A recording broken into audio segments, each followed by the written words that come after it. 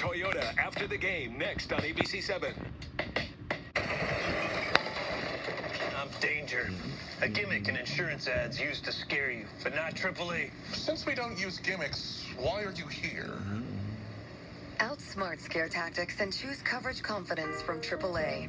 Behold, the new crispy mini pepperoni and bacon Italiano pizza at Round Table. A glorious symphony of seasoned crust, 3 cheeses and 2 savory meats. An odyssey of flavor just in time. Enough words. This beef cannot wait. Available for a limited time only at Round Table Pizza. From ABC 7, this is Toyota after the game.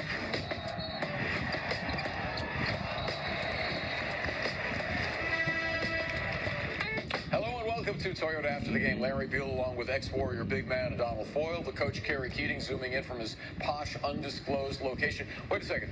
Is this game really official, 128? Let's review it, Coach. Do you have a clock nearby that we could start and restart and stop and start and restart and stop?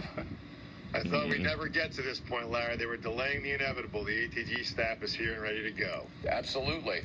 And so was Steph Curry in this game. You know, obviously, Steph coming back and Anthony Davis getting poked in the eye in the first quarter. It changed the whole game because it was like a freeway to the basket for the Warriors, where usually AD is like Godzilla there, swallowing up everything that comes his way. What I really like about Steph tonight, Larry, is that he was so patient. Like, he could have really get frustrated the way he started the game. He allowed Clay to excel in the first half, and he kind of walked his way through the game, and he was masterful. I think this is one of the better games in terms of how I see him kind of strategically thinking through this game. It was quite amazing. I know this is going to be shocking for people that watch the show regularly, but our Toyota Let's Go Places player of the day is, in fact, Wardell Stephen Curry.